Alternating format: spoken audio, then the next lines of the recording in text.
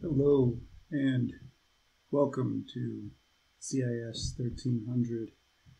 Today I'll be talking about forms. All right, let's get into it.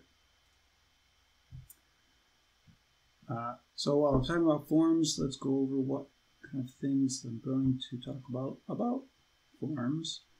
First, forms themselves, then the attributes of forms, get and post method, and then some form inputs, labels, text areas, select, and I'll go over a couple of live examples as well, including both plain HTML and Dreamweaver.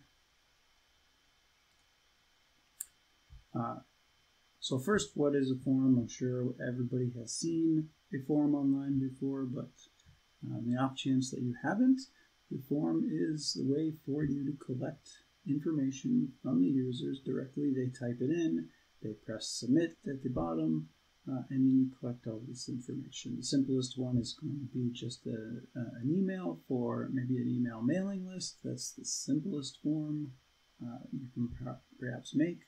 There are much more complex forms, multi-page forms.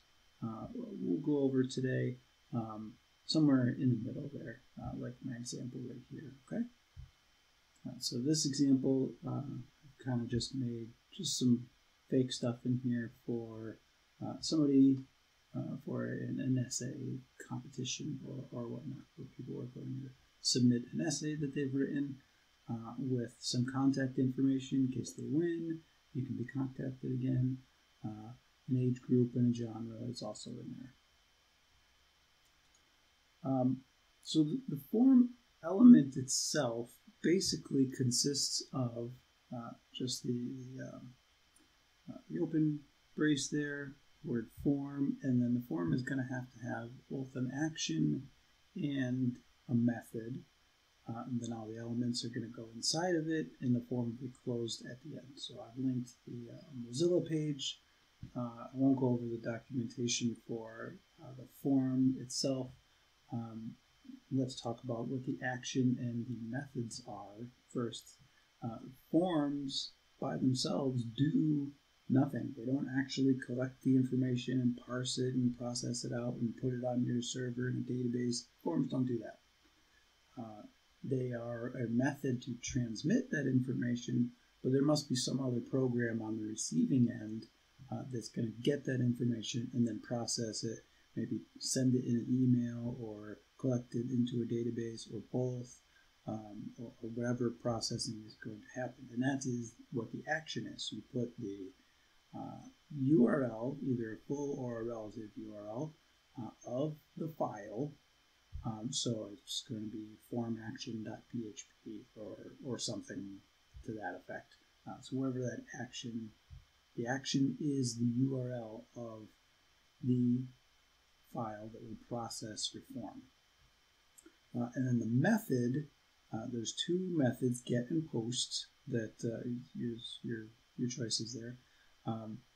If you've ever been to any kind of website that has the URL and then there's a question mark and then looks like there's some variables and stuff. There's like G equals 123, X equals 456, all kinds of random stuff like that. Usually it looks random because they try to shorten it as much as possible. Other times it may look like it's actually saying things like name equals this and ID equals this. They could be human readable to some extent. So that's the get method, where when the form is submitted, it's sent, it's actually written right into the URL. All the values of the form will be written into there. And those URL parameters are not unique only for forms. They are used for a lot of other stuff as well. We'll get into that in the next slide. Post method is kind of the opposite. It's going to leave a clean URL. The post variables are submitted in the request, the actual request when the URL is sent. So it's hidden from the user. A low-level hacker can still access that and change that, so it's definitely not secure, but it is hidden from the average users. So get, I have just an example of get right here. I submitted my form, my example form via get while I was building it, and so here's all the values. So I have the URL, the action URL. I just had it action to itself, to example.htm, which you can do that. You can have the code that is going to execute can be in the same page itself, and it will refresh itself with that get parameter or post parameter, and then execute from there. That's very common as well. It doesn't take the user anywhere else. It just refreshes the page with those values that they inputted. The nice part about that is you don't have to separate the page from the code into two different files. You can programmatically put them all into one file. You have the code execute, and if the code executes, you can then choose to display different content in your page as well. All of that is not part of this class, but now you know that that's something that can be done, and for a long time it was very popular with content management systems, in that it's a little bit less used now because the systems are a little bit bigger than that, but still very easy to do. Let's have a look at a couple of these get parameters. So name-f, that's the first name box in my example right here, first name, last name, email address. So name-f equals j, just type in j. Ampersand denotes that it's going to go to the next value. Name-l equals blank. I left it blank. There's nothing there. There's not a space, nothing, right? Web URLs do not like spaces. Okay. Ampersand secret field, which you can't see in here. I have a hidden field. We can do hidden fields. I'll show you that. Secret field equals 123 XYZ. That's pre-programmed. The user cannot change the secret field. Not normally. Okay. A very low-level hacker will know how to do it, but the average user doesn't. They can't see it. They won't do it. Next is email equals, left that blank as well when I submitted it. Age group equals mid-adult, and if you can see here, the age. Yes, so radio buttons are very useful when you want to force the user to select only one of something. And then I have some of these other ones on here, which I'll talk about each of those as we get to them. Okay. Right. So the last note that I have here on the get method is not just for forms, but outside of forms, the get method is widely popular for giving individuals unique URLs. So a very common tool for that is if you have to reset your password, you put in your email address into a form, select that you want to reset your password. They send an email to your address with a link in there with a really long URL parameter at the end. And this is some encoded value in there. Maybe even it only works for a short amount of time. When you click it, it takes you to that plain URL with a question mark and URL parameter at the end that will be processed programmatically, and you'll be able to reset your password. So one form will send the information probably via post. There's no need to see that. They'll process it, send you an email with a URL with a URL parameter at the end, and you'll go in and that'll process, and there'll be another form in there.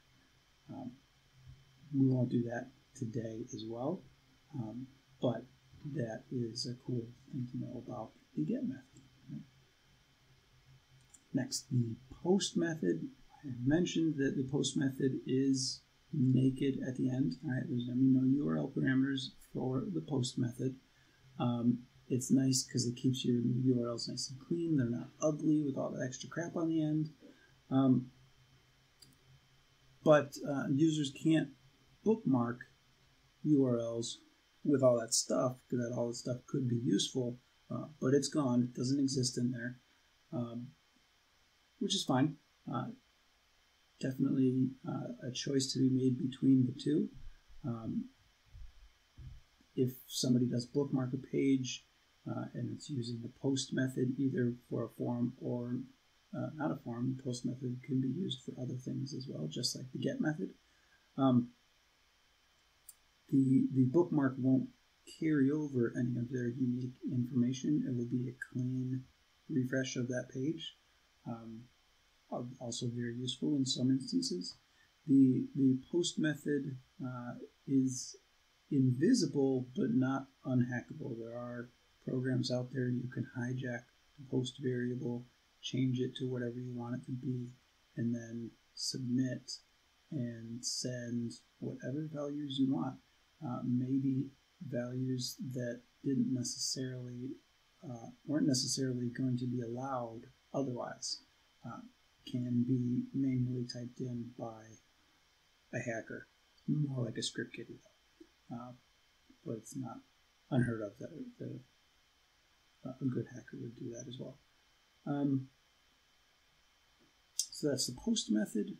And moving on, a lot of different input types. Okay, on the left here in the green, I have all of the different input types. You can have buttons, checkboxes. Checkboxes are, you see the little square boxes, the user clicks on them, and they can click 1, 0, 1, or more checkboxes in the choice. So if you have any choices for them to make where they can pick 0, 1, or more, checkbox is the ideal solution. They cannot enter their own unique values into a checkbox, so you have to give them all the potential options in there. So that is one limitation. You cannot have an infinite amount of options in the checkbox unless you were to program some sort of JavaScript response where they can type in their own and then check it. That's a possibility. So there's also a color picker, a date picker, daytime local. There's also a week and a month and not a day. Those are nice. I will go over a date. You can assume that the week and the month are similar, just not the full date. Email, which is very useful. It's a somewhat recent add-on to the input types. It's more powerful than a plain text because the browser will force the email to be written as an email. You'll have to put some value, an @ symbol, some other value, and a dot, something. It will have to be in an email format.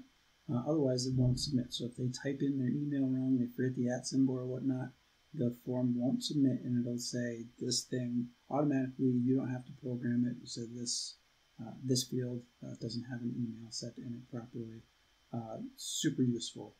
In the old days, you would have to use regular expressions and JavaScript and figure out if the email was accurate, and then send a message back to the user somehow saying, hey, you didn't type your email in correctly. Now it's all done for you because emails are pretty standard. So pretty awesome that that's in there. Next, file input. You can have people upload files. I'm sure you've uploaded a file on the internet before. That's done with a form. If you are uploading files, you need to be fully aware of the security of that, for one, the potential amount of server space that will be taken up by uploading files, and the maximum single file size that your server could upload. Right? So the file one is a big potential problem. Okay, I would not recommend anyone allow file uploads unless they absolutely had to and they absolutely knew what they were doing. Hidden fields are next. So those they don't look like anything. They're invisible. They operate pretty much just like a text box, where you can imagine it as a text box. It has a value, and its type is hidden. That's pretty much all you'll have in the hidden fields. You can require them. There are some other options that you have in there. They kind of always operate the same anyway, and you can use these with JavaScript. You can force some values to be processed without the user even having to interact with the form, at least not for that value, which is pretty nice. Hidden fields are often used. If the user is logged in already, you know who they are. You can put whatever information you want about that user into a hidden field. They don't have to fill it out. Then they just press the submit button. You process it. You do have to rely on human action to submit it, but you can, any information that you already know about them, you can just totally make it invisible to them and just submit it, and away you go, and make things very user-friendly for folks. Next is image, which is similar to the file. Specifically, it's going to be an image, though. Next is month, which I mentioned before, goes along with the date.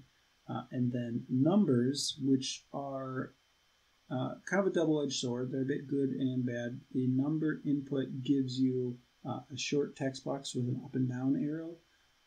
You have some options in there as to what kind of numbers are allowed and what the step is when somebody hits the up and down arrows.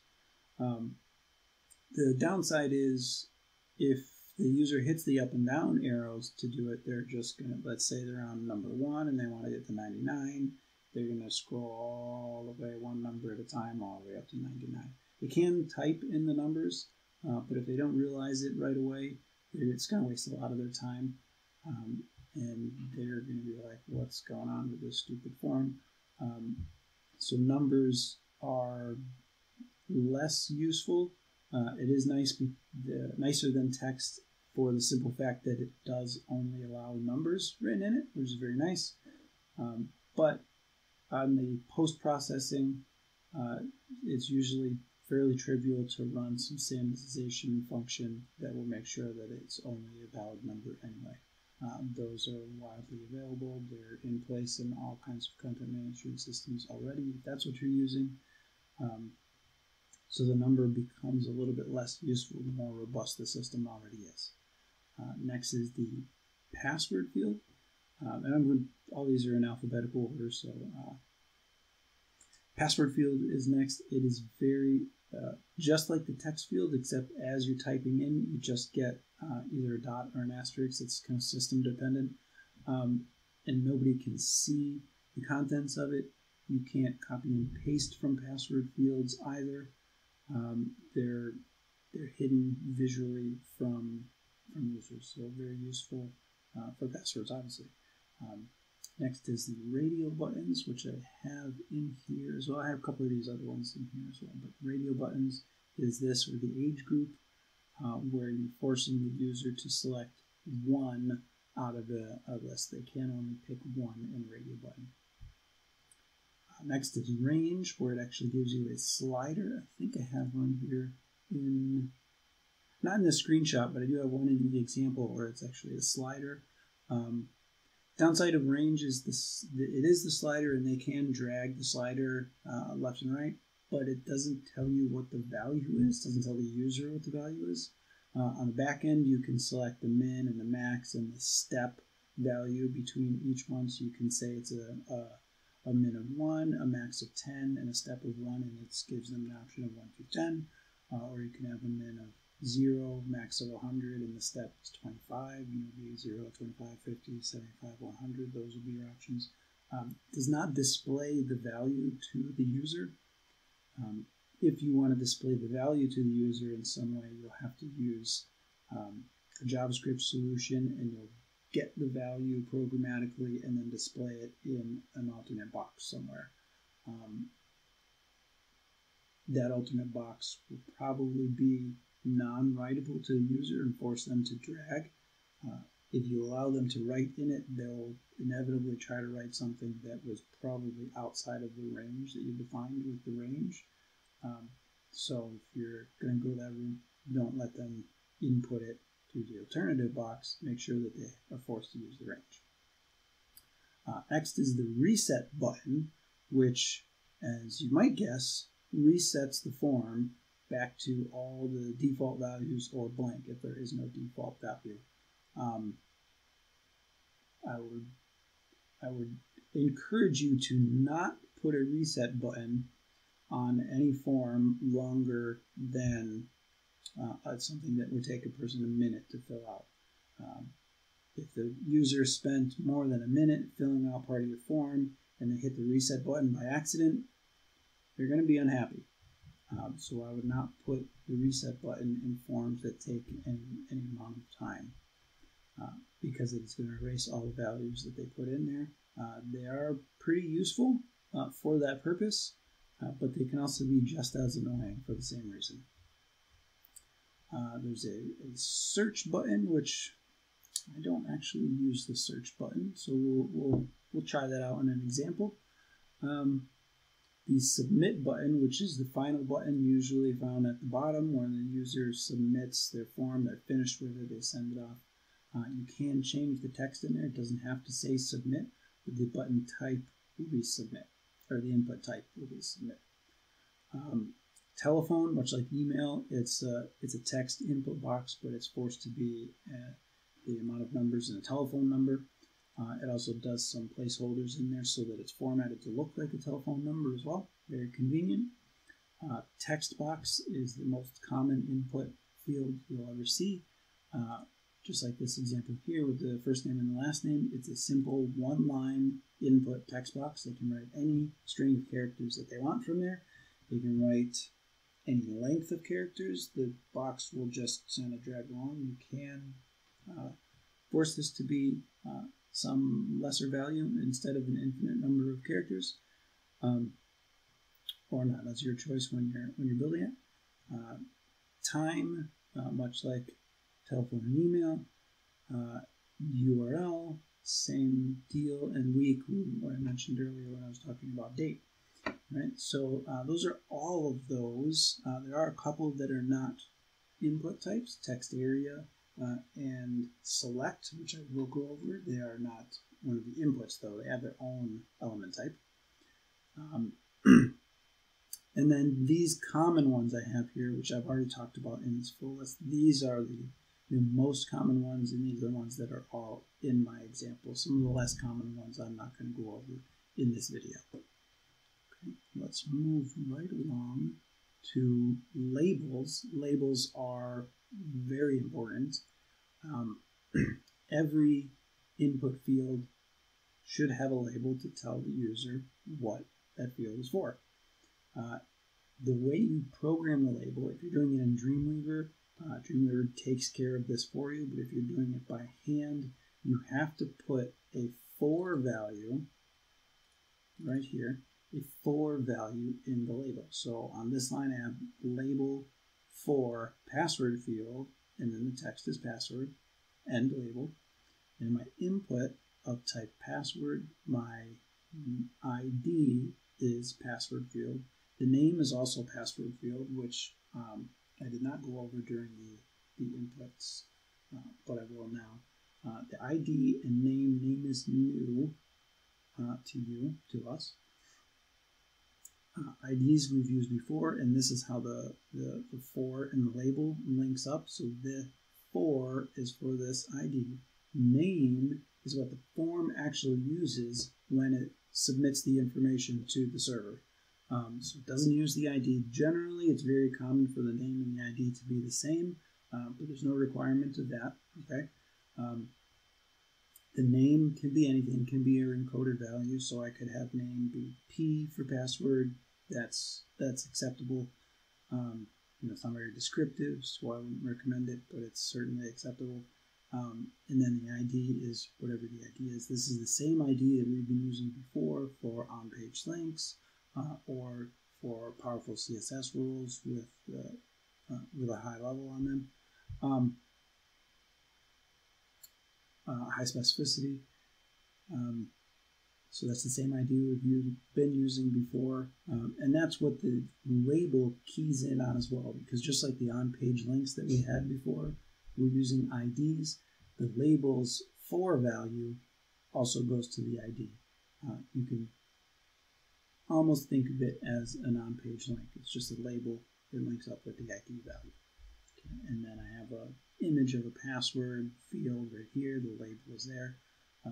The second very useful feature of labels, if your for value is set correctly to the name, to the ID, I said it backwards, to the ID of the input field, then when the user clicks on the word that's in the label, the cursor will then go to whatever that input field is. You generally text boxes, text fields. If you've ever been on an internet forum, most of them, hopefully, if you click on the word, the cursor will go into that box, the corresponding box. If the form was not programmed very well and the for value is either not present or just doesn't line up, when you click on the text, nothing happens. You're just clicking on text. No action takes place. And then you have to click into the box. Most people generally click in the box anyway, but now that you know that this is what labels do, you're probably 10 times more likely to click on the labels in the future when you get to a form, because like me, you might be curious, hey, did they program this good? Can I do better than them? I don't know. Let's click and find out. I'm always doing that. Just curious how well these things are programmed. Every once in a while I get one that doesn't work, but most of them do. Most people know what they're doing, which is very well. You may have noticed this little icon right here, this little key and red X in there in the password field. That's not normal. On my browser, I have a add-on on my browser for an app called KeyPass, which is a password database encryption tool that I use for my passwords, much like LastPass or OnePass or any one of those things. Except is a fully open source solution, and the program runs locally on your machine, where you could save the encrypted database into something like a Dropbox or something, and you can use your own.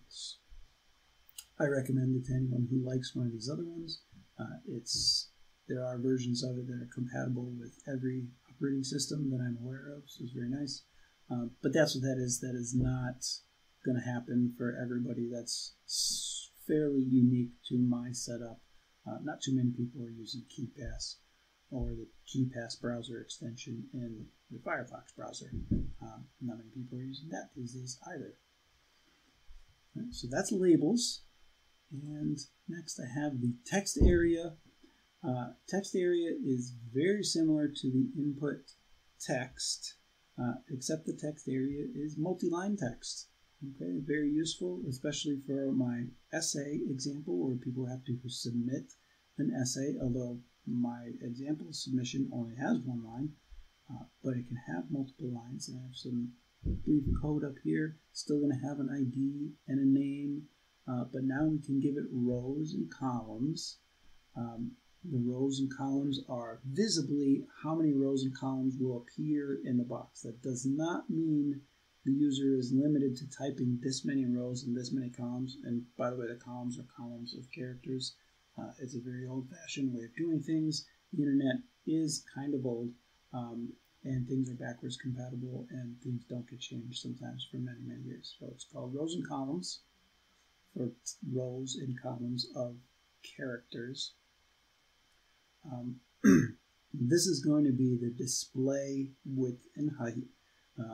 You can set the width and height instead of rows and columns. It's just common to use rows and columns for the text area. Again, this is not going to limit the user to typing that many rows and columns. If they type, the columns are going to be that wide, but the rows, a scroll bar will appear, and they can continue to type in however long they want, and they can scroll. You can use CSS to hide the scroll bar. They can still scroll though. You've probably seen the same thing when you're typing in a comment in Facebook. You can scroll and you can type in longer comments. They only show you about 3 lines. You can put more and you can scroll. This is the same thing. Okay. Next, the select button. This is the drop-down box. Okay. So the way the select starts is select is a name and ID, just like everything else. And then each of the options in that select drop-down box are called option. They have a value, and then they have a text the text is not what gets submitted when the form submits. Only the value gets submitted. So you can write capitalization, spacing, write whatever you want. This will be displayed to the user. The value will be hidden from the user, and that's what's going to get submitted when the form submits. That's the same for all the inputs. The value is what gets submitted in an input text box or a text area. They have values as well. When the user types something in there, those values do get updated by the browser and taken care of for you. There's no programming necessary in that. That's the drop-down box. Something in these inputs that I did skip over, we can put placeholders in there as well for placeholder text in text boxes. Very useful to give the user an idea of what you're expecting the input to be. Okay, those are placeholders, and I have two examples to go through. The first is just an HTML example that I manually typed in, and then we'll go over that. And next, I will go through using Dreamweaver, and I will input a form and input some form elements into that and show you how that works directly in Dreamweaver. Okay, let me get over to Firefox. Okay, here is the same essay. A couple extra fields in here. We'll take a look at what those fields look like first, and then we'll have a look at some of the code. I think I'll just use the code view in the inspector for now. You see we can see all that in the recording screen. It's fine. So here I have just a standard H1 at the top. So my form goes through everything. I have an action, which is just the file itself, example.html. So my action is not going anywhere. I'm not going to actually process this form with any kind of code. It's outside of this class. I'm using the get method. And then these other fields I did not fill in. These are the browser put that in there. I did not put that in. You can ignore those. Those are done automatically. Another thing that was not in the slides is field sets. So you can see first name, last name, and email address all have this kind of border around there. That is a field set.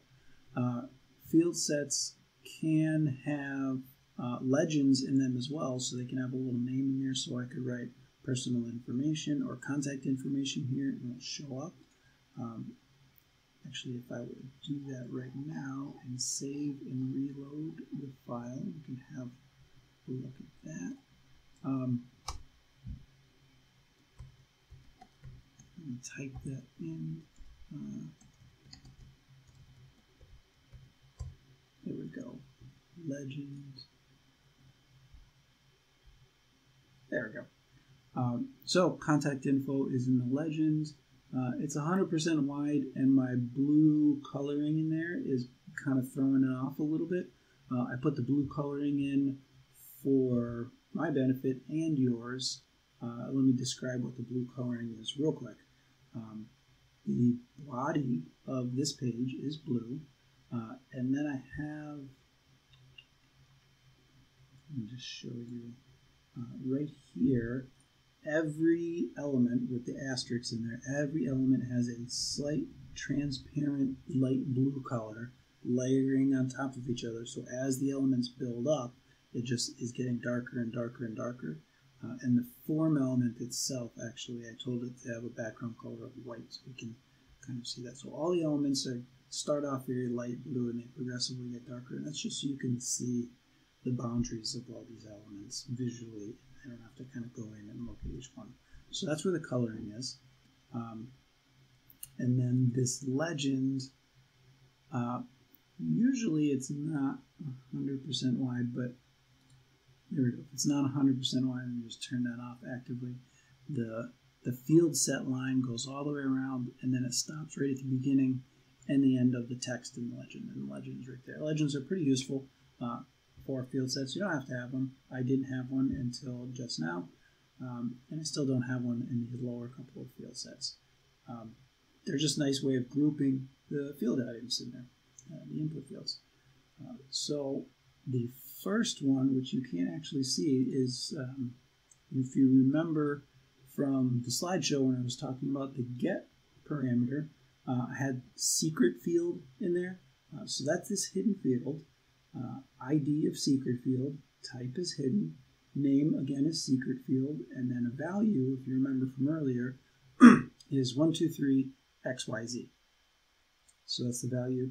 You can't, the normal visitor is not going to see this, they're not going to know it's there, they're not going to edit it.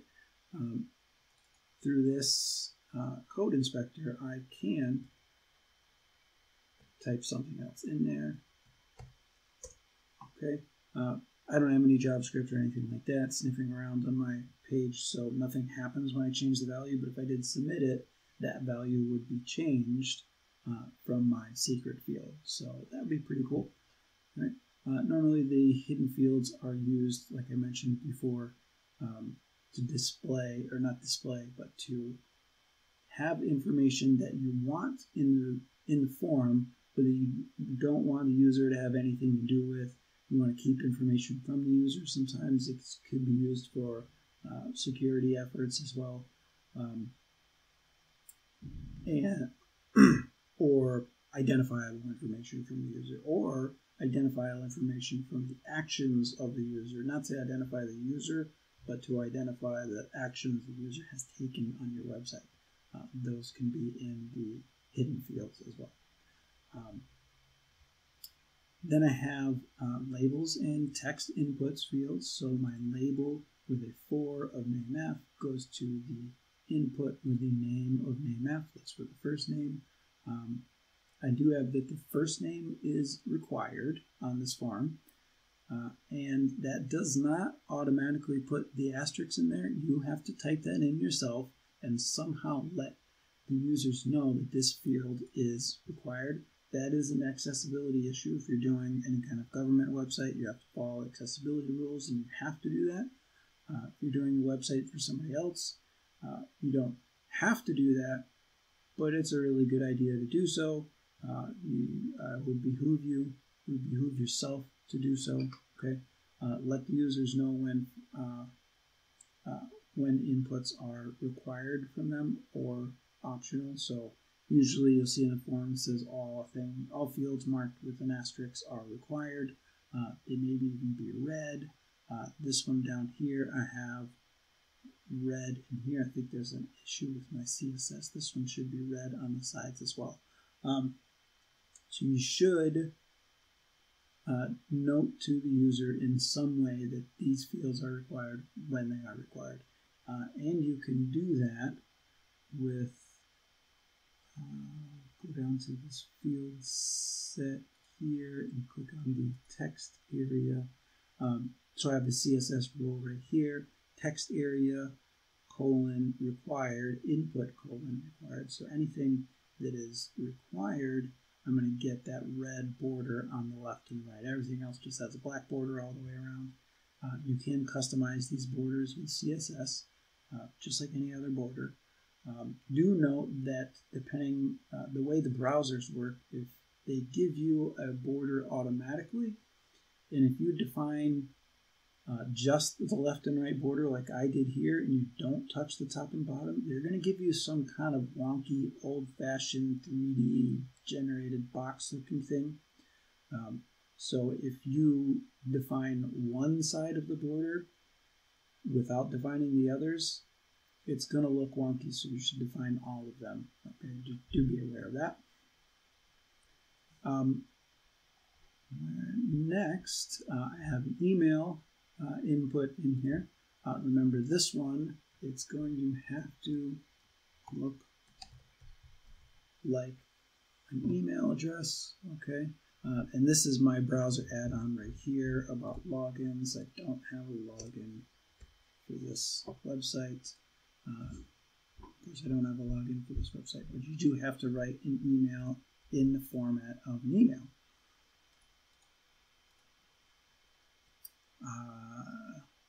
Next is the radio button, and that is in its own field set. Again, that's a design choice that I made for this very fun looking form.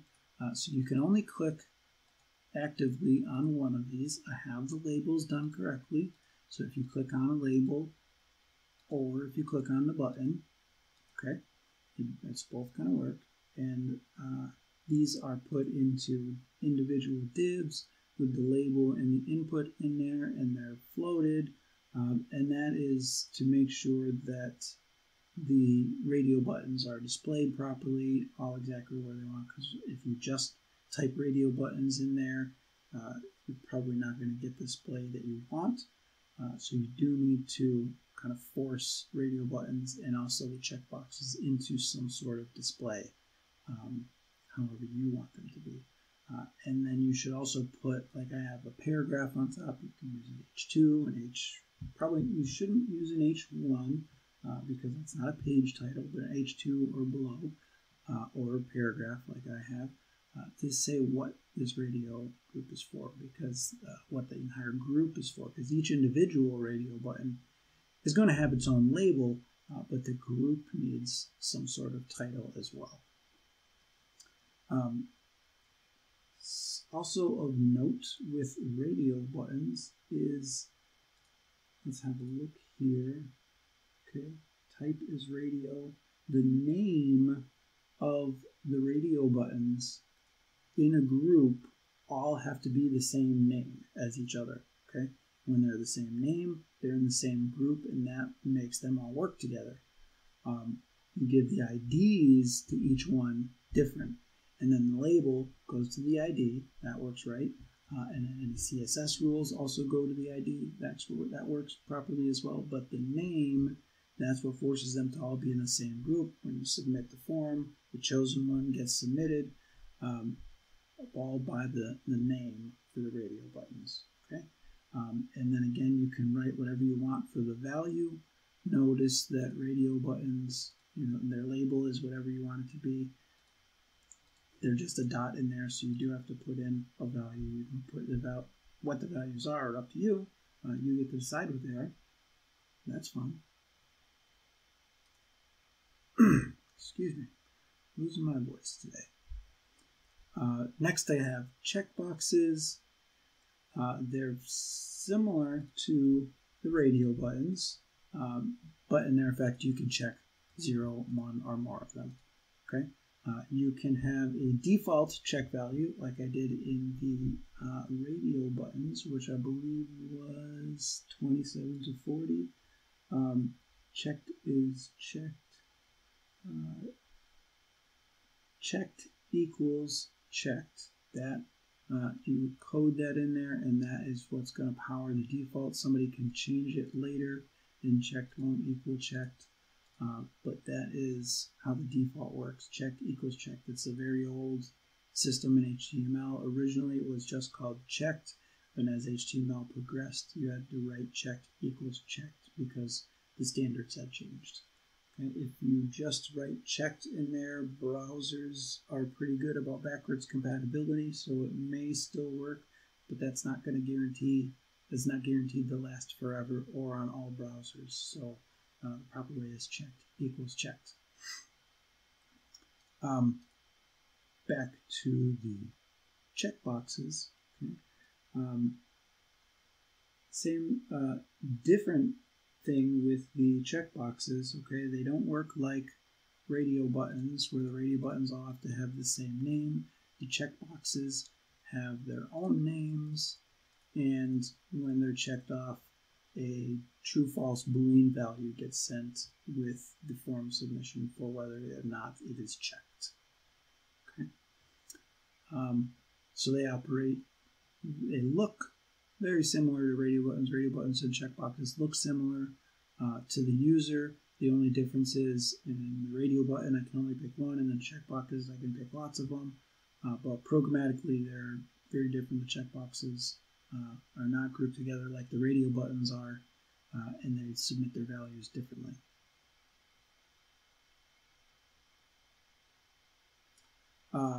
Here I have the select or the drop-down box. Okay, just like the code that I have in the slides. Oh, where am I? Here we are. So I have three options. The first option has no value, and I wrote, please choose an option in there. So they have to click, then come into the drop down, and then this is an essay submission, so it's either original work or existing IP. For select boxes, you do have the option of allowing multiple selections. Okay, it doesn't always display like this. If it's multiple, it's going to be multi-line, and they're going to scroll, and they can press the control button and click on multiple ones. Not all computer users know that they can do that or how to do that. So drop-down select boxes, 9 times out of 10, you're only going to be selecting one thing because that's all the users are aware that they can do. Okay. Right here, next I have the range. Okay, I made this up to be a page count, and like I mentioned earlier, the range does not display a value for you. Okay, you're going to have to do that on your own programmatically, which is why the range isn't used quite that often. I think that's one reason why anyway. So page count, small to large for me, whatever, 0 to 100. I did not put a min-max value in there into the range, but that is the options in there. Let's have a look at ranges really quick. Let's have a look at how they are coded. So you have a min value, a max value, name ID, type is range, and then you just slide it like so. Okay, not too difficult there. Text box, or I'm sorry, text area, I misspoke. Multi-line text input. Users can type into here. They can hit the enter button and come with some different lines. As I type in more lines, the scroll bar appears. Okay. If I type in a whole lot of characters, it just line wraps all the way around. Okay, so I don't stretch this way, but I do stretch this way. I don't stretch horizontally, but I do stretch vertically. Okay, and then the date box, which is very nice here. Okay, date box. I can choose whatever dates. I can hit the X, and it goes back to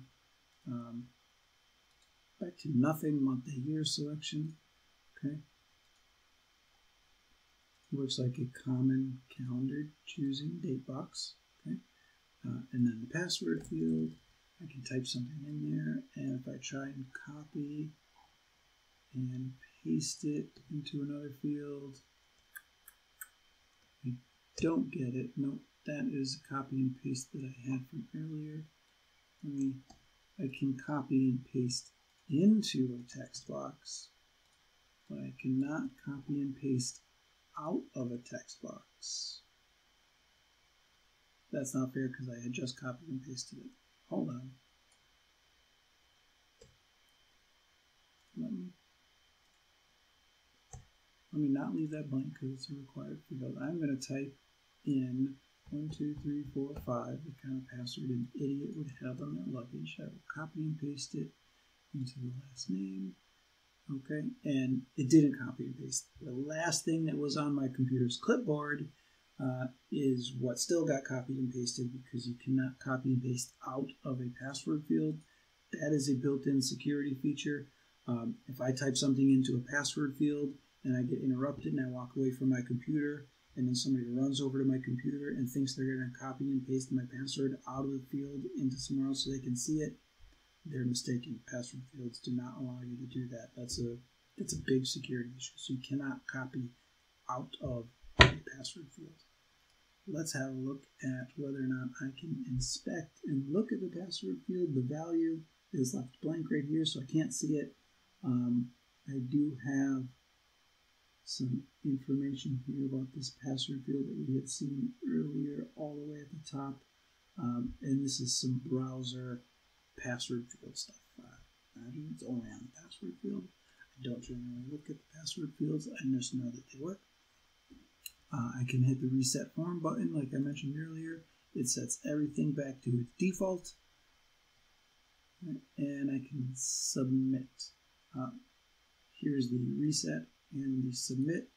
Right? It's type reset, type submit. The value is what shows up in the button. Okay, and those are all the common fields that we have for you today. We're going to have a look at a number of those, probably all of them. We'll have a look at a bunch of them in Dreamweaver next. Let's switch over to the Dreamweaver screen. There we go.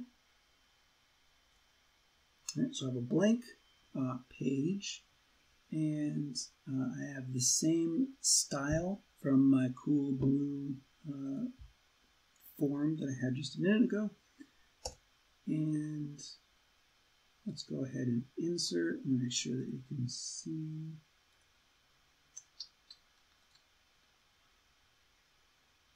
Well, I hope you can see that. I don't have two screens. Hopefully you can see what I'm inserting. In the insert toolbar in Dreamweaver, you can choose HTML things to insert, Bootstrap things to insert. We did a few weeks ago. And today we'll be inserting form things. Okay, so first you have to insert the form itself. Right? So if I insert the form itself, I get this cool little form, and it has a border with the rounded edges because I've styled them. Okay. Right here, I've styled the rounded edges. Okay. If I click into the form, I'm in the live view, so I can click on the form, and then down way at the bottom, can you see the bottom? Yeah. Down way at the bottom, in the properties toolbar, I can give the form a title, the action, okay, and I can also click the folder and I can browse through the file that is the action. Remember the action from earlier? When the form is submitted, it's going to submit to a URL of some other file that has some function built into it that is going to either retrieve the information from get or post method and then process that information in whichever way the form is to be processed. Either just save it to a database or email it or both or whatever it's going to do. Okay.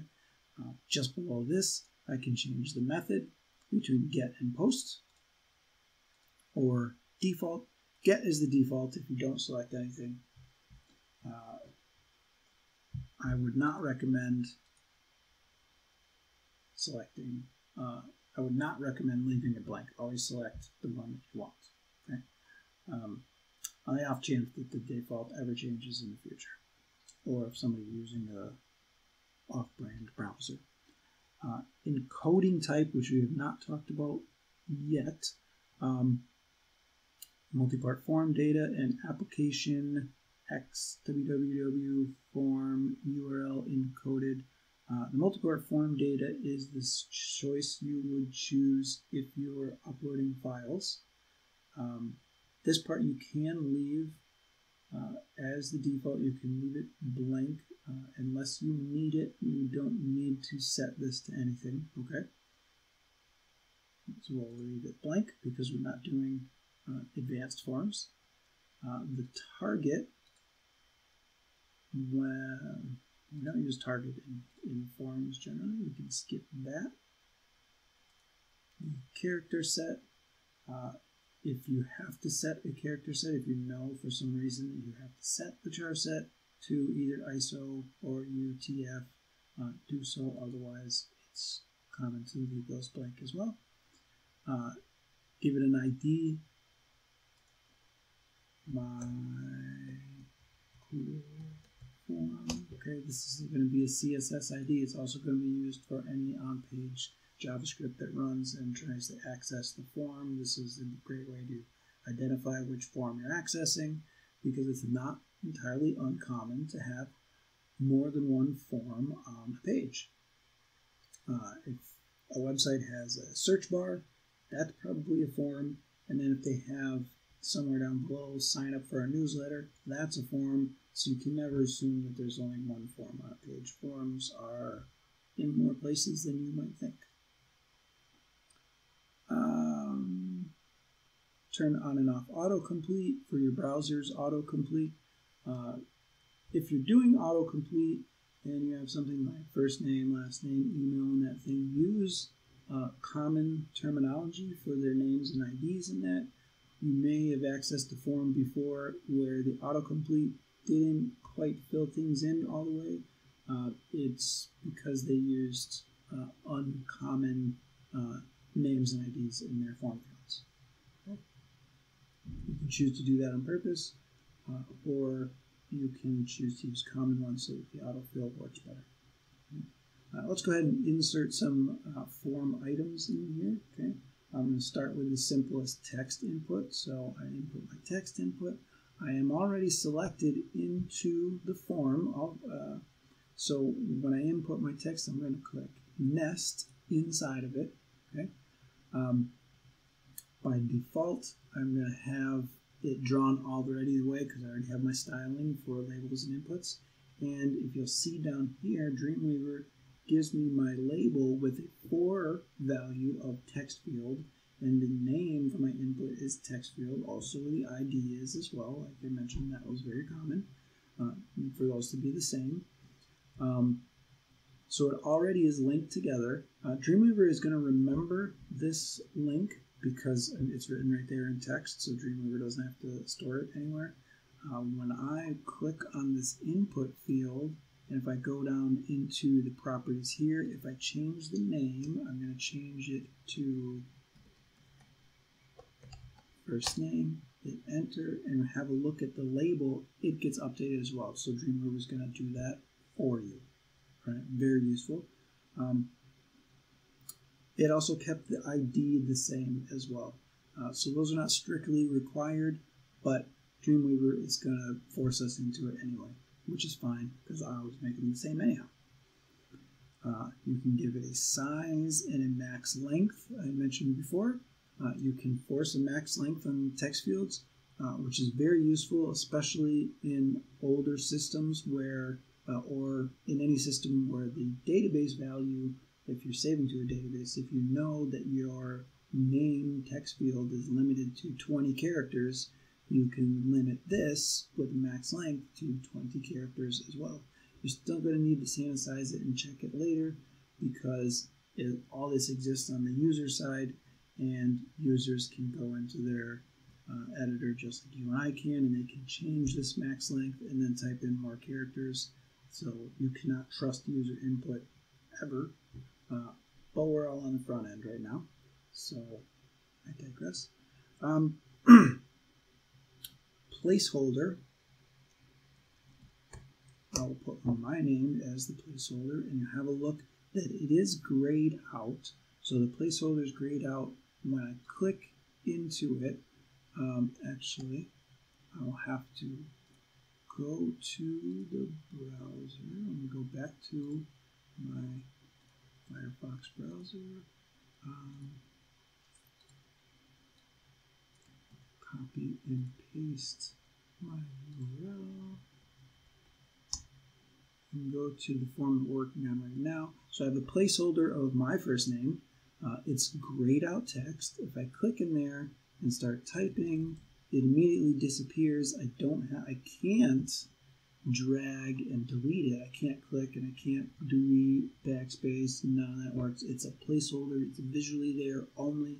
As soon as I type in one character, it becomes invisible. It's no longer there. As soon as I erase all the characters, it becomes visible again. It's only a visual placeholder for the user so they can see what you expect them to input in that box. Okay. I can come over to the label. Remember, the label's for value updated automatically for us, but the label itself did not, so I have to type that. And I missed the letter. All right, so the label itself is there. I'm going to go ahead and insert another text box for last name. This one's going to be after because I'm selected on the previous text box. So I click on that. change its name to last name, change the label to say last name,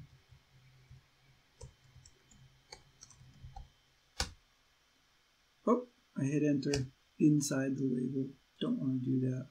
I also want to change the placeholder to, we'll put my last name in there, okay?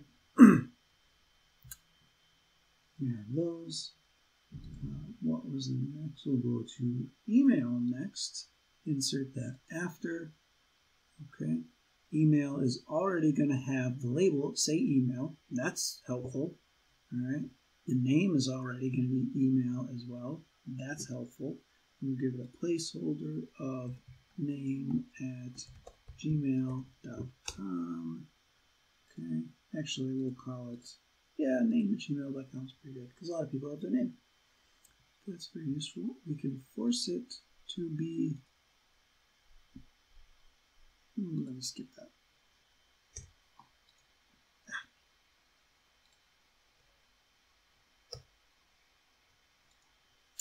Not going over that part. We can force a tab index for folks that want to tab through. If you leave the tab index blank, tabbing is going to naturally progress through, but you can force an alternative tab index if you choose to do so, and you just count the numbers through that. If you're doing a tab index, don't do it until the whole layout is all done, because if you move something around, you have to redo the whole thing, because you have to count them all over again. So with the name being email, I want to insert another email field after this one, and this one is going to be called email 2. You may recall the first one email, the next one email 2. Okay? Note for future reference. Put in a password field. Okay, just to insert password. Go inside the password field. Name is password. Placeholder 1, 2, 3, 4, 5. Okay, placeholder in the password field is 1, 2, 3, 4, 5. If I save this and refresh into the browser, make sure you can see my browser. Okay, so the password field is 1, 2, 3, 4, 5, but as soon as I start typing, it's still an actual password field, okay? So a little bit funny that the placeholder in a password field gives you a value, but you'll never actually see a value. That's a little bit funny, but still works fine. Next, we will let's insert a color choice. Do that after the password. Okay, I have a color choice with something I didn't code previously, but we'll put one in right now. We'll do a date next. Put that after the color. Right. Save that. These are all pretty simple. I can change the names if I want.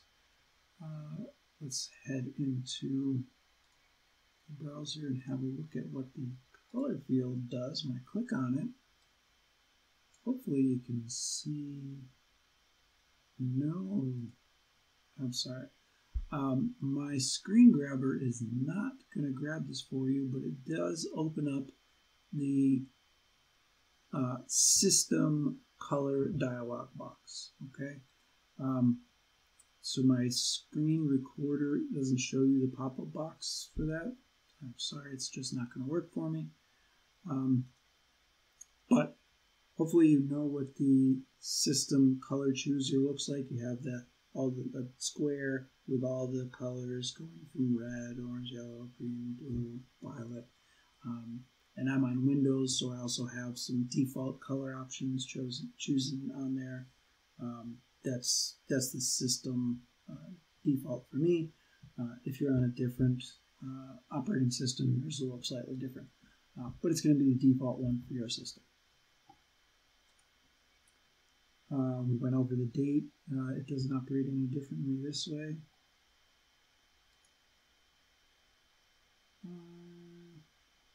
I want to do a radio button in Dreamweaver. Let me open up a different, actually click here. I want to put in a field set and then a radio button. So field set down here, put it after the date. You can give it a legend now or not. I'm going to call it radio choice because that's what I want to put inside of it. Okay, so I have that. It's once you have a legend and you have nothing in the field set, you have to click just below the legend to get to the field set. Or if you click and get the legend, remember down here is kind of the breadcrumb trail of all your choices all the way up to body. So you can click on field set and get the field set. Now I'm going to insert a radio group. Okay, you can insert just a radio button. I don't want to insert one button. I want to insert a group of buttons, and Dreamweaver is going to give me a dialog box with some options for it. Okay, I'm going to do nest in the field set because I'm selected in the field set. And now here's my dialog box. So radio group 1, I'm fine with that name for now. Value, I'm going to call it opt1, opt2, and I'm going to add another one and call it opt3. Those are the labels for each one, and then values of 1, 2, and 3. Very simple. Layout using line breaks or a table. I would recommend line breaks, but it really depends on what it looks like for your design, what can fit in there. Let me go ahead and add one more. Call this opt4 and do a value of 4 and put in another. Call this other. I'm going to stick to the numbers and call that one 0. Right, so then when I'm ready, I select OK. Actually, I want other to be first. And click this up arrow, or if I want other to go back down, and click on this down arrow and put it down there. And when I'm ready, I select OK. And Dreamweaver is going to build all that and put it in there. The styling is still the same as before, because remember I do have my CSS style. And you can have a look at that in the example when I post it after I finish recording this. I'm just going to put all those in there. And a quick look at the code. They're put in very much like I had before, except Dreamweaver puts a paragraph tag around all of them and then uses line breaks. When I did it, I used div tags. Very similar, only different.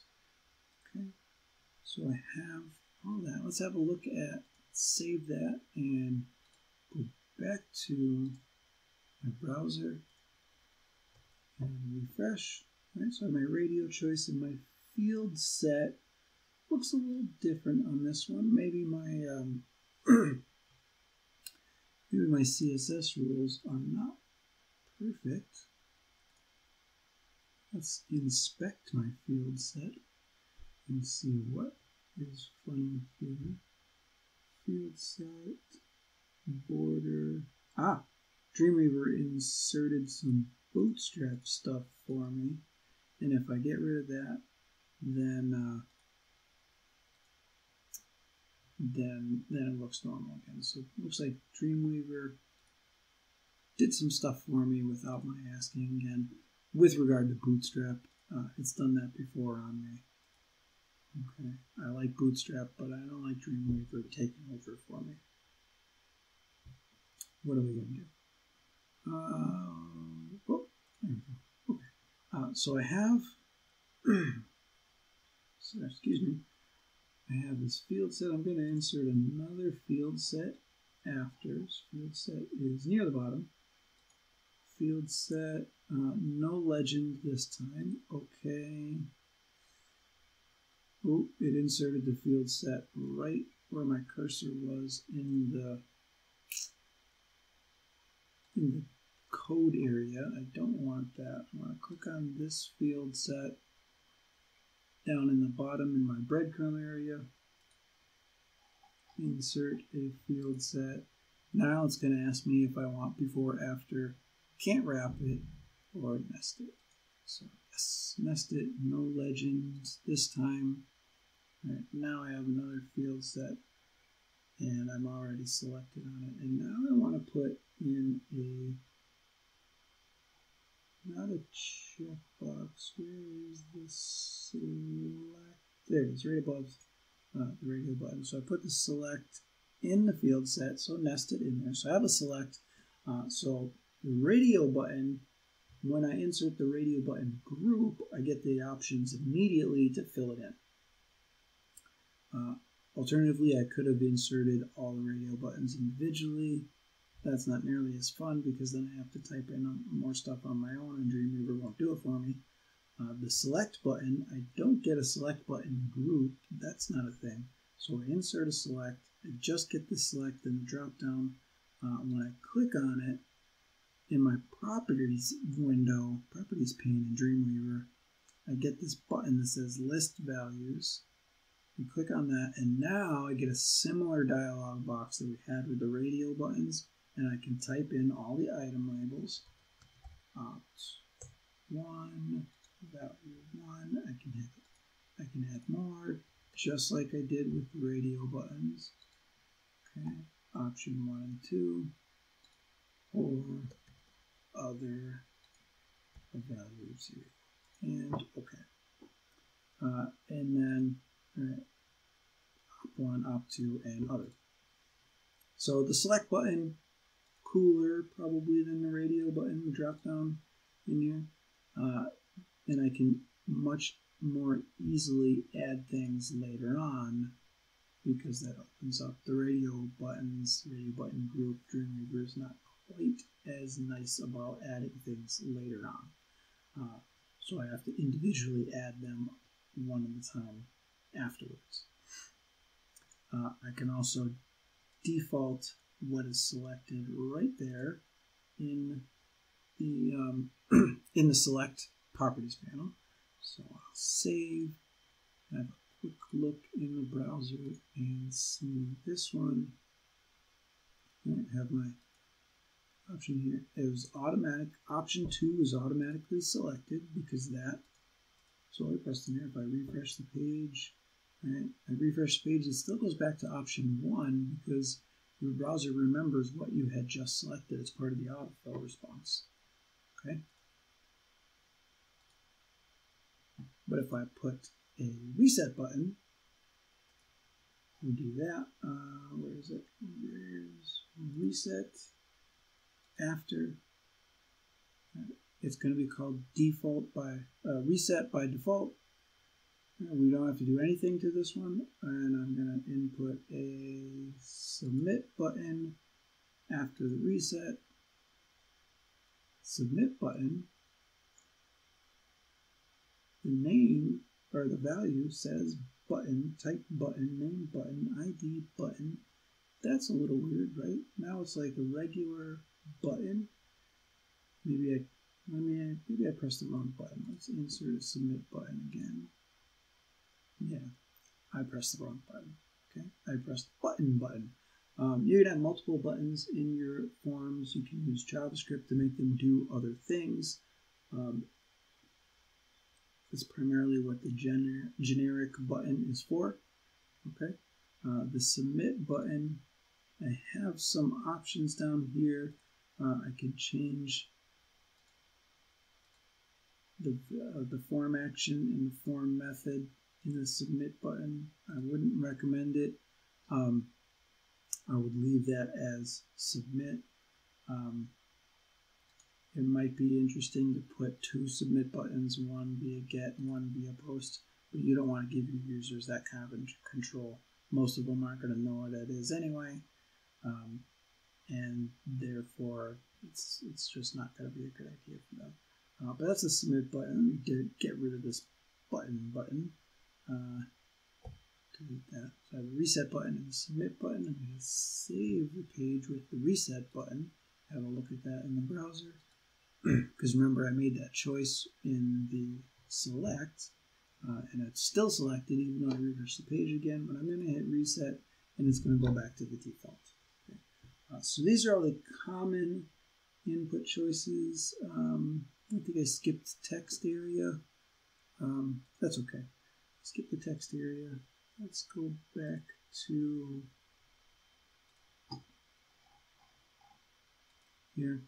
Okay, so that's forms, the form actions and methods, and most of the inputs, all the common ones we went over, labels for those inputs, text areas, select boxes, radio buttons, checkboxes, password fields, lots of cool stuff in there.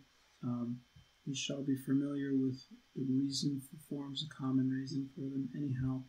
And that's forms. So that is week 14. Next week, I do not have a lecture for you, but I do plan on having a live video on Blackboard for anyone that wants any assistance for their final project, the resume version 3, the responsive version. So during our normal class time, Tuesday, starting at 6 o'clock, if nobody joins in, I probably am not going to sit around all the way through to 9 o'clock. So do get there early or not at all. Your choice. It is not a requirement. If you don't need any assistance with it, you don't have any questions about any of the previous chapters that we covered, I know that since we've not been meeting in class, you've not had the same kind of opportunities to ask questions. So if you have any, next Tuesday and the last Tuesday of our class as well, the last 2 weeks, I'll be doing live video via Blackboard at our normal class time. So if you have any questions for me, show up for that time. If you don't, the only thing after today will be the final project. I generally have the second to last class open to work on it, and the last class is for presenting. We won't be doing presenting, so you'll have that same time period to work on your final project again. Okay? So you guys have a great week, and maybe I'll see you on Tuesday.